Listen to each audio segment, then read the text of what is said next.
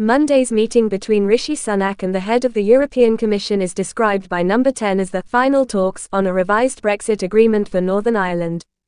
During the UK meeting, the Prime Minister and Ursula von der Leyen will work to find solutions to that spectrum of complex challenges around the protocol.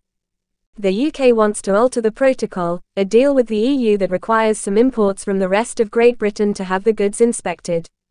For days, a new agreement had been anticipated.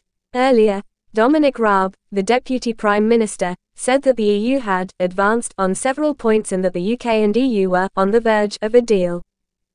Additional information has become available regarding the meeting between Mr. Sunak and Ms. von der Leyen, which is scheduled to occur in Berkshire sometime after late lunch. The leaders would conduct a joint press conference after updating the cabinet on the negotiations if a deal were achieved, which would take place later on Monday.